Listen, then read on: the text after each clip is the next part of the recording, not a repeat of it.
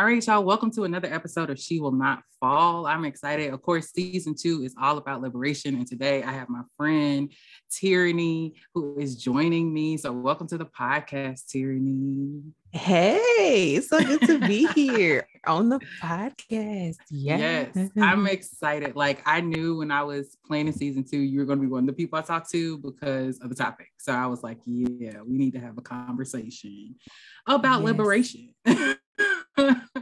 I'm excited.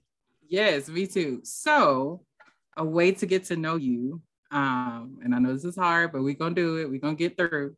If you had to describe yourself as a song title or book title, what would it be, and why? So first of all, we have to acknowledge how difficult of a question this is, because it's a very hard question. Just one to describe me, like I am literally all of the things. So I was thinking, I was going back and forth if I want to do a song or a book. So I landed on a song, and then I had narrowed it down to like 3 songs. And I was like, girl, she said 1, not 3, follow instructions. And so I landed on Free by Brianna Sullivan Sharp. And so, if I think about myself, I think about someone who is free, someone who is free from certain things, striving to still become free from other things, and who wants to holistically embody freedom everywhere I go, everyone I encounter. I don't want to have to, I don't want to be bound by anything. I want to show up and be free from all the things that people said I was or wasn't supposed to be doing. And the more I was thinking about it when I was deciding on the song, the words in the song, and as she's telling her story of how she got to freedom and how some days she feels a little less free than others, I was like, yes, because this is a journey, right? So I'm free, but I'm still on the journey to freedom because we ain't never really arrived. It's always more work to do. Yes. And so, yes, so that's my song. That's my word. That describes me and who I am and who I want to be and who I'm striving to be each and every day. I love it because there's levels to freedom. Like there's levels. It's levels to this. Okay. There's levels to this. Okay. I love that. Like, I feel like there are days I'm like, oh my gosh, I'm free. And then there are days I'm like, Lord, I'm still shackled. What is really going on?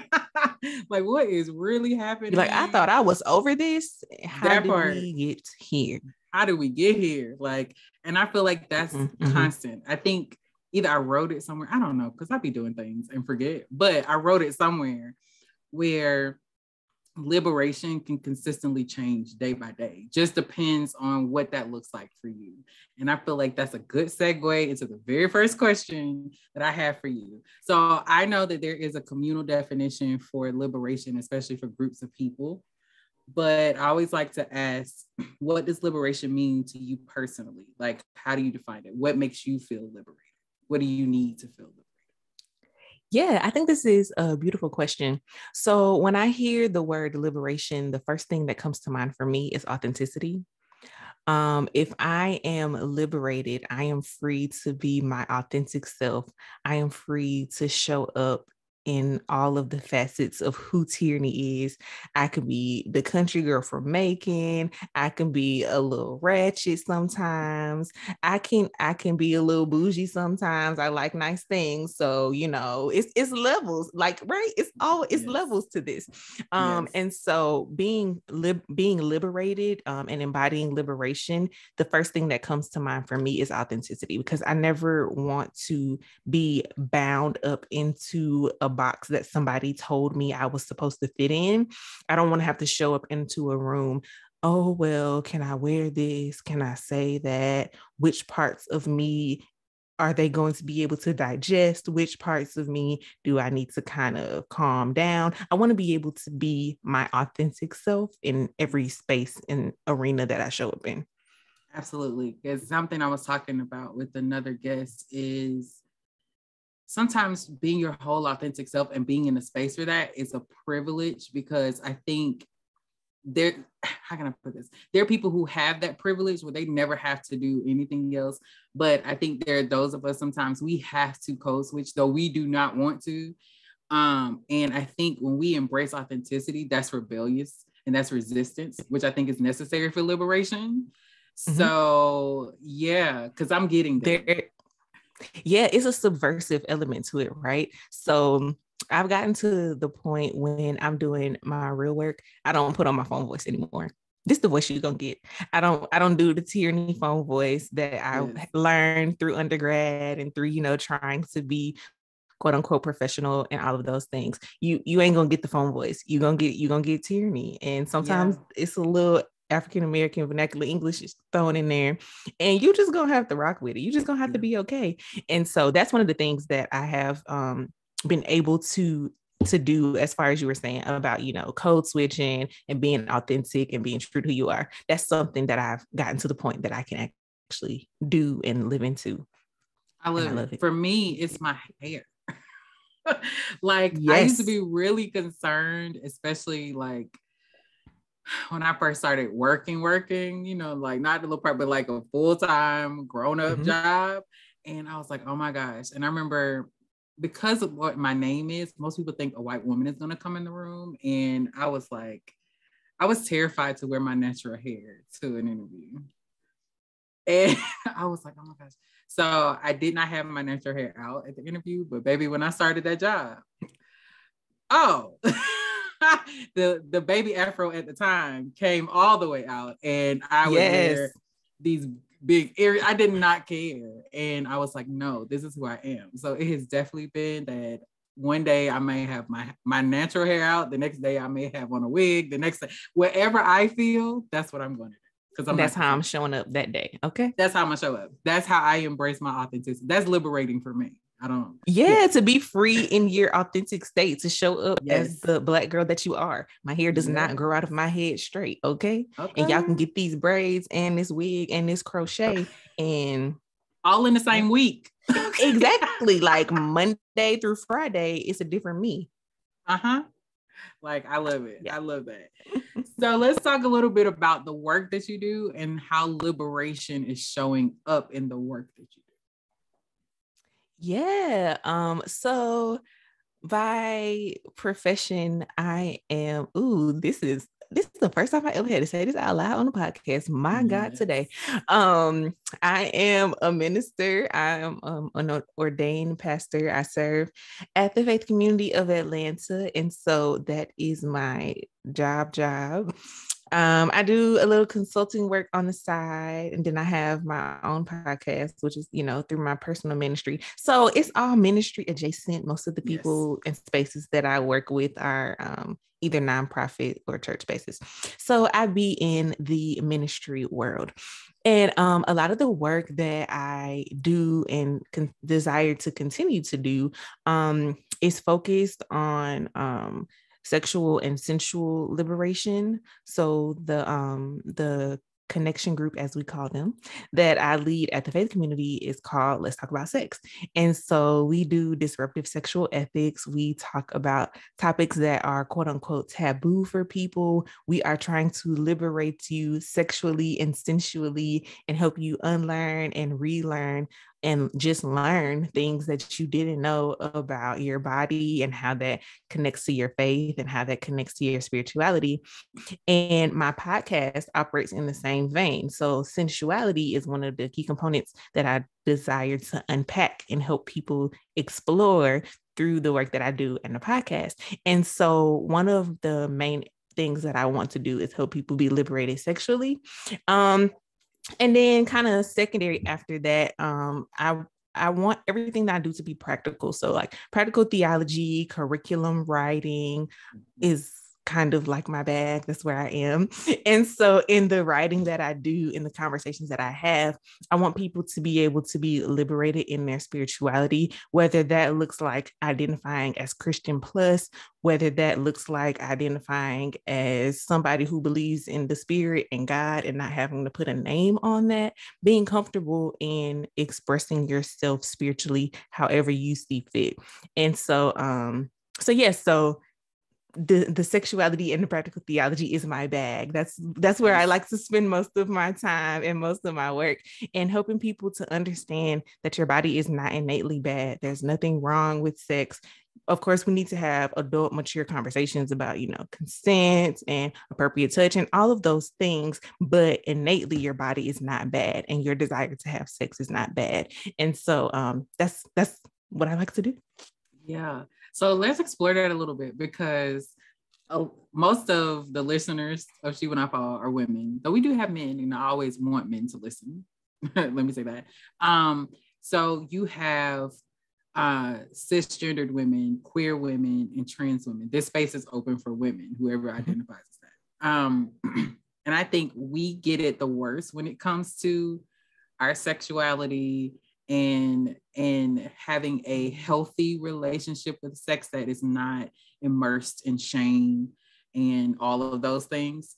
What do you think has been like the biggest barrier that you've seen with people, and especially women, when it comes to being liberated sexually, especially when they have a church, because church background, Jesus Christ.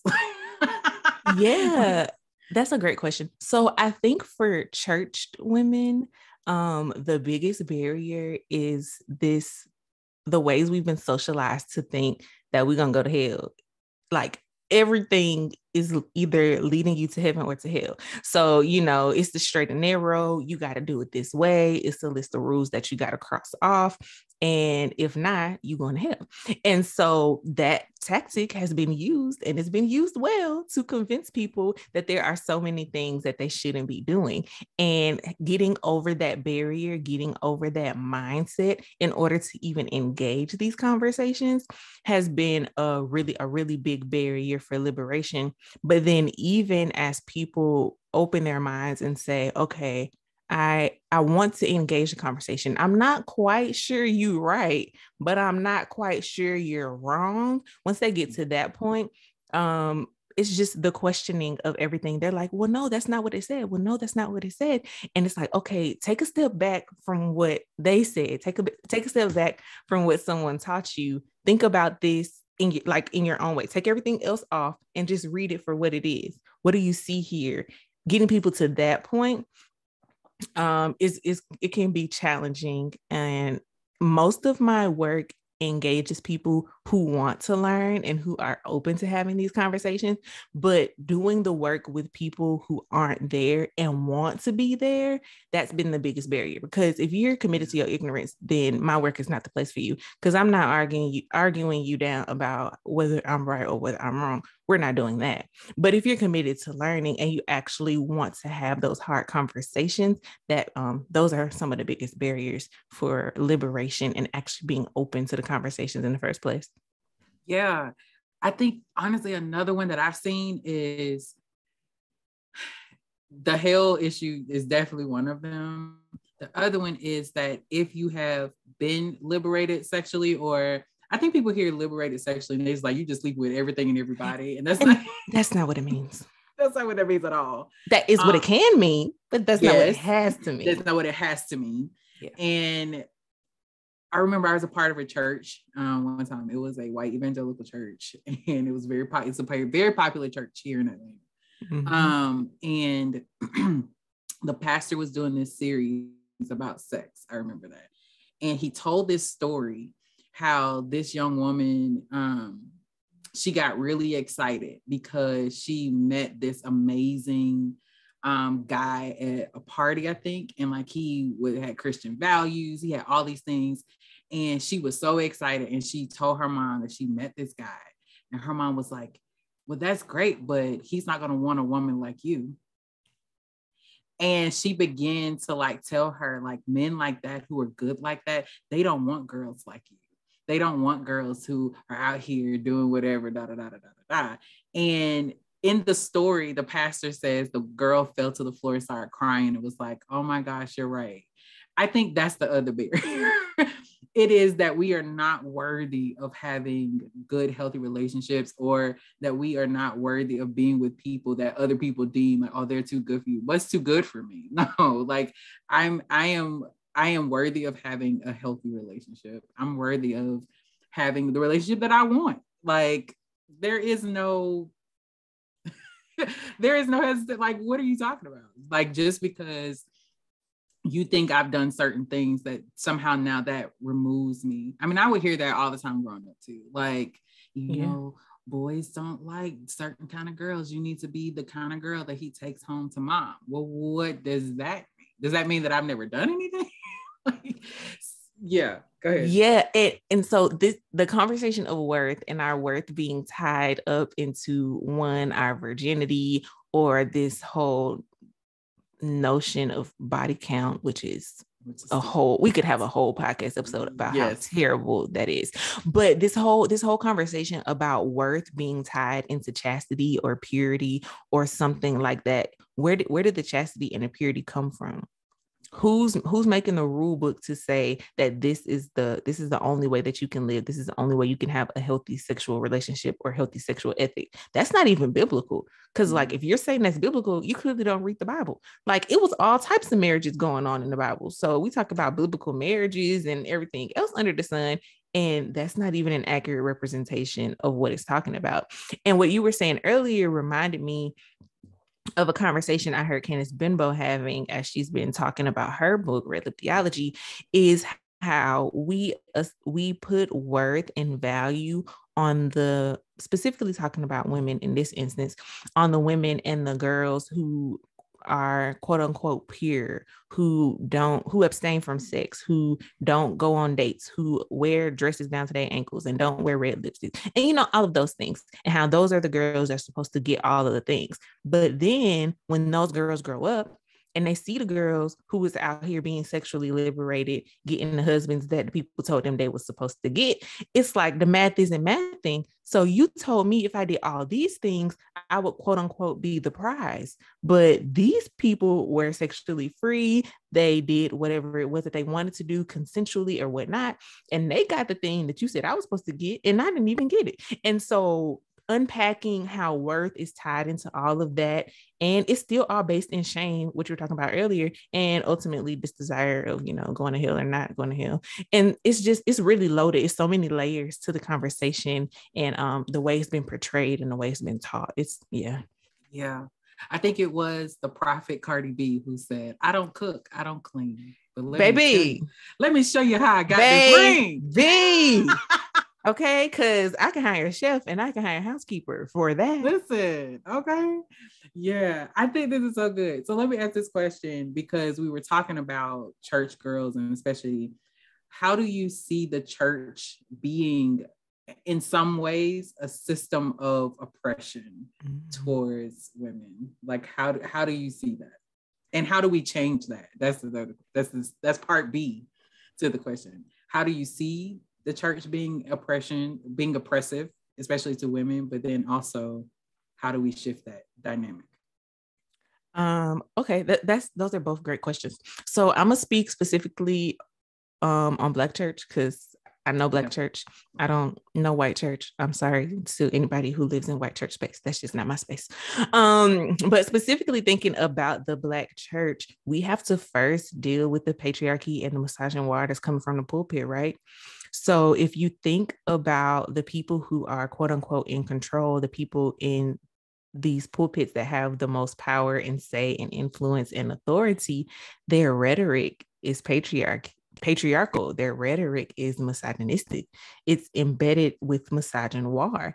And so those are the people who are making the decisions. Those are the people who are putting the systems into play. Those are the people who are calling the shots behind the scenes, right? So if those people aren't willing to have open and honest conversations about the ways that patriarchy and misogyny shows up, they're not going to be willing to have conversations about how to remove it.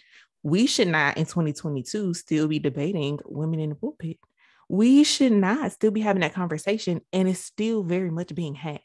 So I think that is the root of where it shows up, because as the Black church was birthed, it was the place that Black cis het men had power and authority in the community. They were the end all be all. They had the final say in those spaces. And to a certain extent, we've never fully gotten away from that. And so that system and those structures are still embedded in the underbelly of the Black church. And can you remind me the second part of the question? How do you feel we can rectify that? Like, how do we, with patriarchy still being very heavy within, especially Black church spaces, how do you feel like we can shift that dynamic? Yeah. So in the same way that I feel like it's not queer people's job to advocate for queer people, I don't feel like it's women's job in the church to necessarily do the heavy lifting and advocating for women. It's the cis, het, straight males who are in these rooms who have this influence, who need to be leading and guiding and changing these conversations. We don't need the Black women are going to save the world, Black women are going to save the church narrative. Yes, we are great. Yes, we are awesome. Yes, we do good work, but it's not our job to convince you that we should be there. It's not our job to convince you that all of these things that are set up from the bylaws all the way down to the way that they're executed need to be undone. The people who have the power and the privilege and who are not hurt by those systems and those structures are the ones who need to be doing the heavy lifting. Ashe and amen. Amen. Oh, that. And I also have a theory. Like, I feel like Black men, especially cishet Black men, hold on to that power because it gives them access to the power that white men hold in society.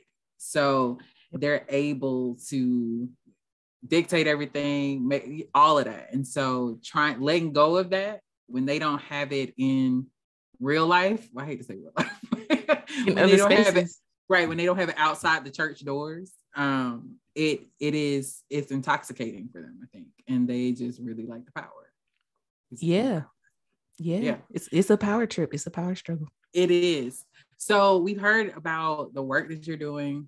As you look to the future, what are you hoping to do as far as liberation? What do you see yourself doing future-wise to help others get liberated?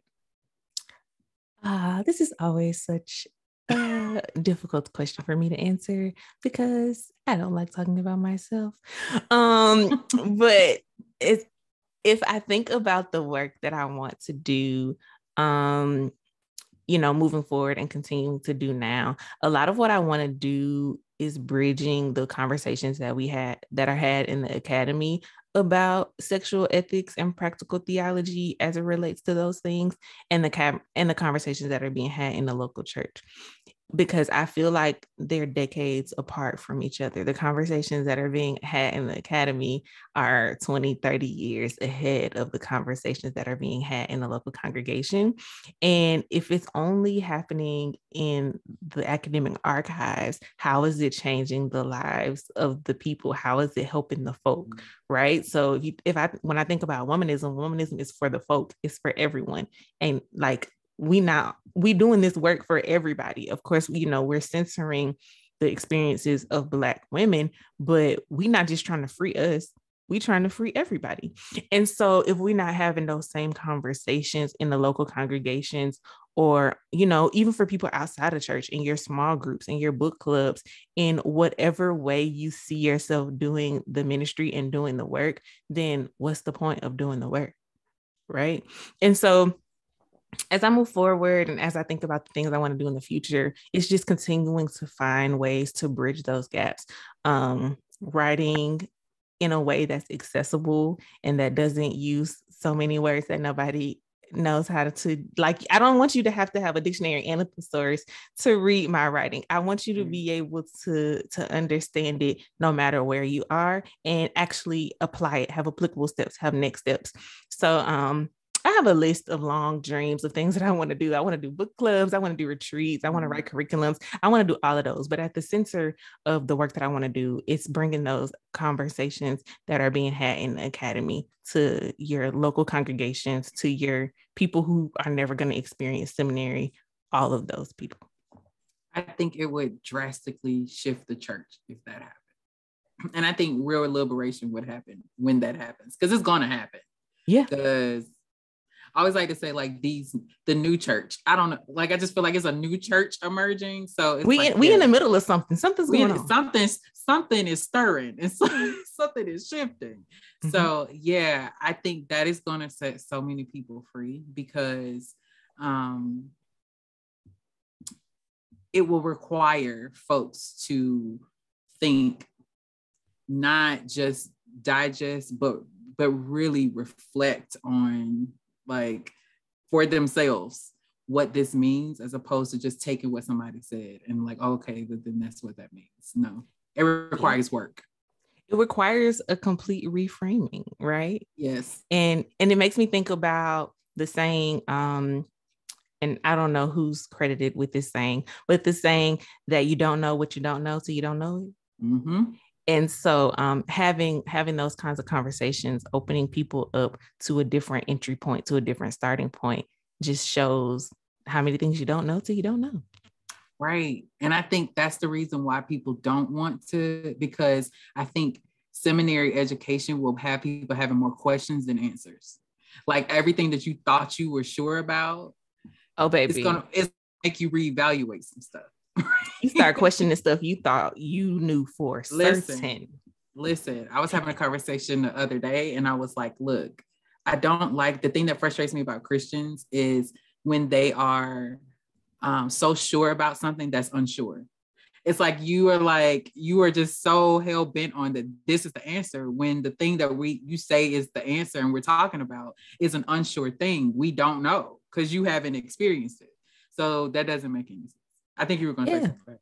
Oh, I was just going to say that I understand how this work can be scary, right? Engaging in these conversations can be scary, because if someone's told you all of your life a list of things to believe in, that's way easier than questioning everything you ever thought you knew, right? And for me, that's one of the reasons it's important for the work to happen in community, whatever that community looks like. If it's a small group, if it's a Bible study, if it's a book club, it don't have to be church, it don't have to be religious spaces, it don't have to be none of that. But in community, doing it with other people, so you don't go down these rabbit holes in your head by yourself. Having somebody else to talk it out with and to think these things through with, I think is really helpful. And so that's why the communal aspect of the work that I want to do is so important. It's not just one-offs. It's not just one-on-ones. I love it. That has literally been the consistent theme, I think, thus far is, and I think Sharifa said it. She said, liberation is a group project. And I was like, well, praise the Lord, because it is. Yeah. And you need community, because trying to get liberated by yourself, let me tell you something. Yeah, you can. It's like, I was like, this is a lot. But and the more you get exposed to, the more a lot that it is. Right. And so you have to have people that can help bring you down off of the hill or help ground you and recenter you, because you just shouldn't be doing this on your own. You should do it in community, whatever that community looks like for you. So Absolutely. And I do think that it not only has a emotional effect on you, it probably will have a physical one too, because it's depending on how immersed you were in wherever you came from, whatever form of theology you came from, it's jarring to your system. And that alone, like when you're having emotional conflict and things, it can result in your body physically. So that's why I say it's a lot. It's a lot. So it's levels to this. We back where we started. It's levels to this. That's why you say, give yourself some grace and time. Take your time and give yourself grace. Yeah, we have never arrived, but even to the points that we have arrived, it did not happen overnight. So it's a journey. That's how I look at my spiritual journey. That's how I look at the work that I want to do. It's a process. It's a journey. We not gonna get to the finish line. We just gonna keep checking off little ticks as we go along the process. So exactly. Mm-hmm. So any final thoughts that you have, and then let people know how they can follow you, what you're working on, all of those things. Final thoughts. Well, first, thank you so much for inviting me to be on the show. You're doing great work here with She Will Not Fall. And so final words to anyone listening or watching. I would just encourage you to find your freedom, find your authenticity, and let that guide you on your journey of liberation. Whatever that looks like for you doesn't have to look the same for anyone else. Find exactly what freedom and authenticity looks like for you and allow that to carry you and lead you and guide you throughout your journey. I love it. How can people find you, follow you, all of that? Yeah, awesome. So all of my information, you can find it easily at my website is tierneyjordan.com. You can follow me on Instagram at iammTierneyJ. I have a Twitter. I don't use it. It's the same though, if you would like to follow me there. And then you can connect with my podcast at Sassy Spirituality Pod. But all those links are at tierneyjordan.com if that got long. So yeah. I will have all of that in the show notes, so you can click that. Tierney, thank you for taking time out of your schedule for us just to have a conversation about liberty. This is a very deep topic, but we only scratched the surface. So literally, it's just surface. But thank you for being transparent and authentic, and just giving us something to chew on and think about as we keep working towards liberation. Awesome. Thank you so much for having me.